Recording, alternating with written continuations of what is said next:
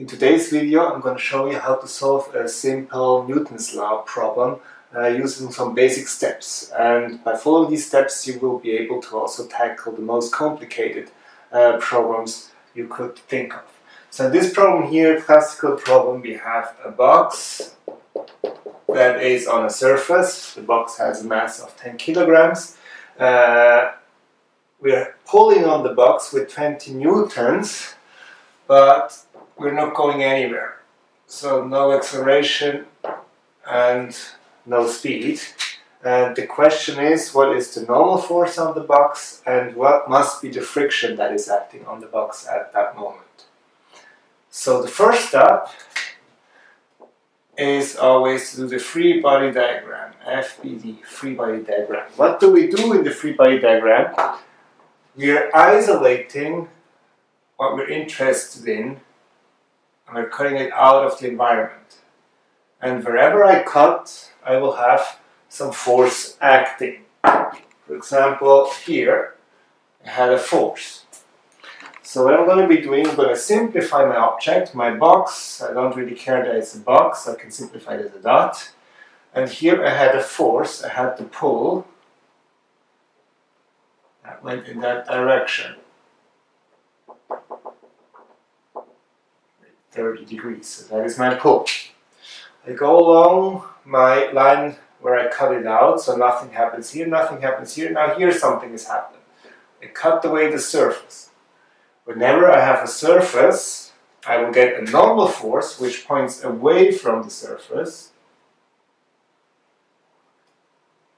and I will get a friction which is perpendicular to the surface. Now, which way does the friction go? The friction is always trying to oppose the sliding. The sliding, not the motion. Please memorize that the right way. The friction is opposing the sliding. Here, the possible sliding will be, if there would be no friction, the box would move to the right. Therefore, the friction moves to the left. This is my friction. Now we are on the Earth, or we're assuming that this box is on the Earth, so we will have gravity, which according to Mr. Newton will always point straight down. So the first step of solving this problem is done, and actually probably the most complicated step, because if you make a mistake in your free body diagram, whatever follows, you will not be able to solve it. But if your free body diagram is right, everything should work out fine.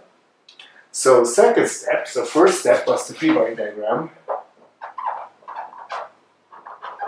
Second step is select the coordinate system.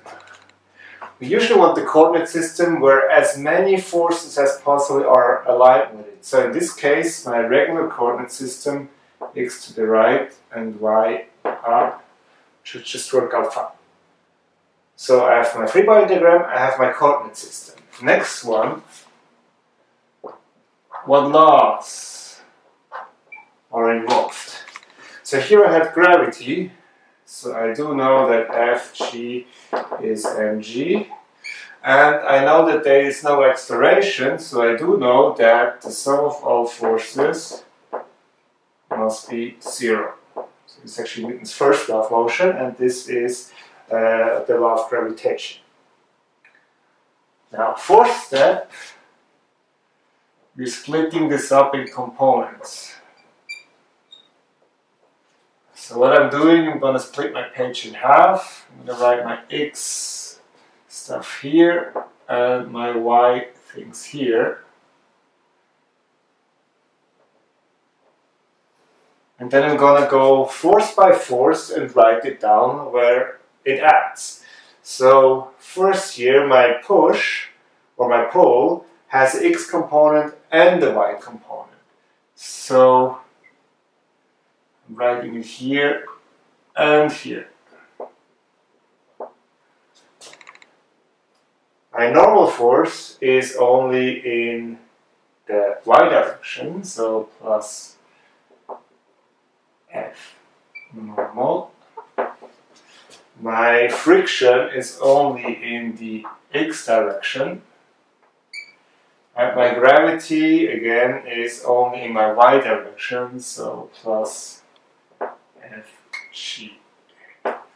And what law does apply? Well, Newton's first law of motion. So sum of all forces in x must be 0, and sum of all forces in y must also be 0 in this case.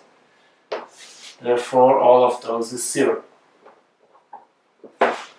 So I simply translated the first law of motion. All forces added up as vectors must be 0. All forces added up as vector must be 0. I didn't put any signs in yet because I kept them as vectors.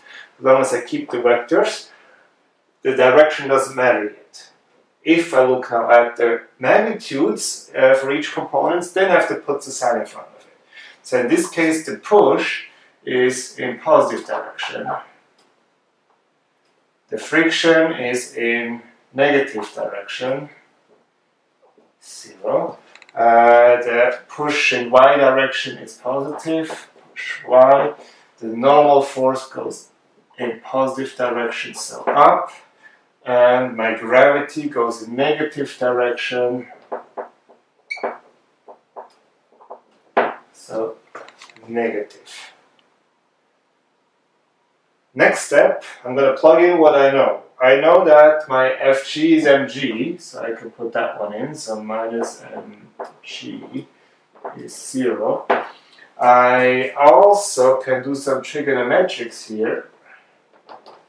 So I know my x component, the one down here, will be my push times cosine of 30 minus friction is 0. And on the other side, for my y component of the push, I had sine, so P times sine 30 plus Fn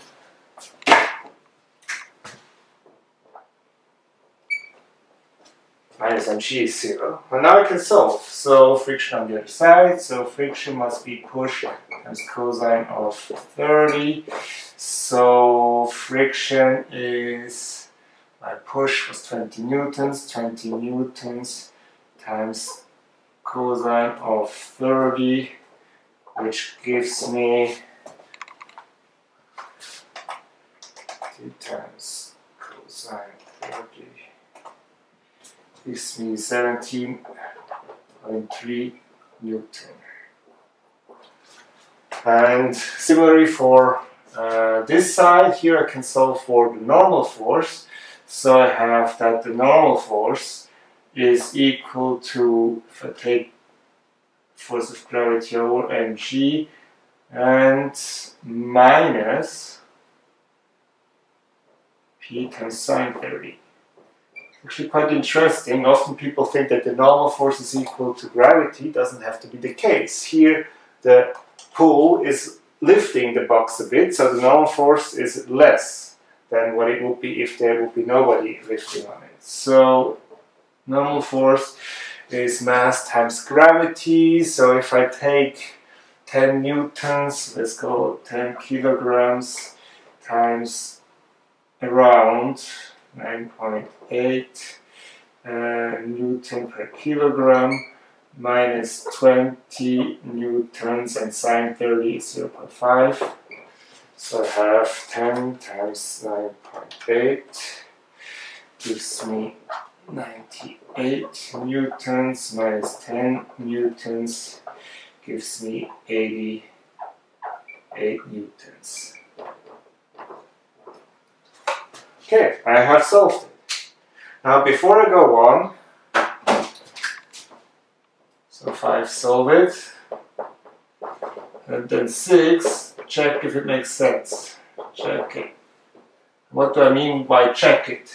Like, do my answers lie in the order of magnitude of the forces I had? Here I had about 20 newtons, 17, 88, I think we're there. If one of them would be like thousands, I would have to check if something is wrong.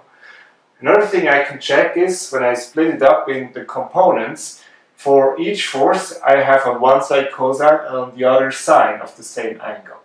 It cannot happen that you have cosine 30 and cosine 30 for the same force in x and y. So we can double check that if I have cosine here, I must have sine on the other one.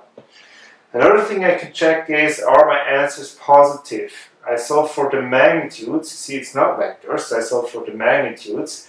And magnitudes should not be negative. If math would give me something negative, then it means I put the free body diagram right. Actually, if I want to rewrite, if somebody asks for the friction as a vector, so the friction as a vector would in this case, in my coordinate system, be minus 17.3 in x and nothing in y newtons.